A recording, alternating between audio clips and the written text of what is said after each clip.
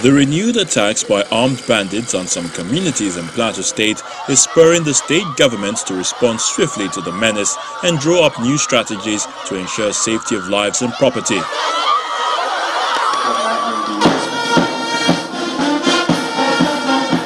Governor Simon Lalong and the Inspector General of Police Usman Alkali Baba are here to kickstart the move for improved security in the state with the procurement of logistic items, 50 security vehicles and 200 motorcycles by the state government to change the narrative.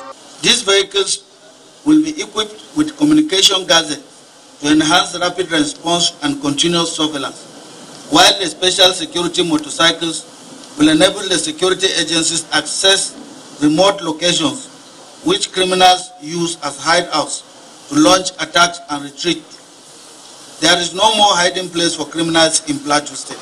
I hereby commission them in the name of Allah, the Beneficent Mercy. Governor Lalong then hands over the security gadgets, cars and motorcycles to the Inspector General of Police.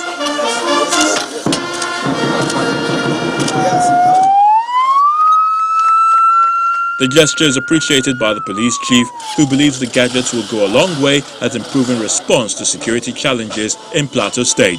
By dedicating scarce state resources towards supporting the federal government in securing lives and property in this crucial stage of our nation's history, you have given effect to the scarce position of the Constitution of the Federal Republic, which provides that security and welfare of the people shall be the primary purpose of any government.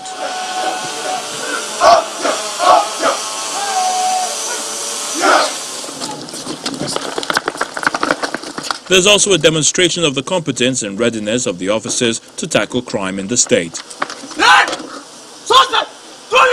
With the support from the Plateau State government, residents of the state, and particularly those in communities affected by the violent attacks, look forward to a time they can sleep with their eyes closed in a more secure and peaceful Plateau State.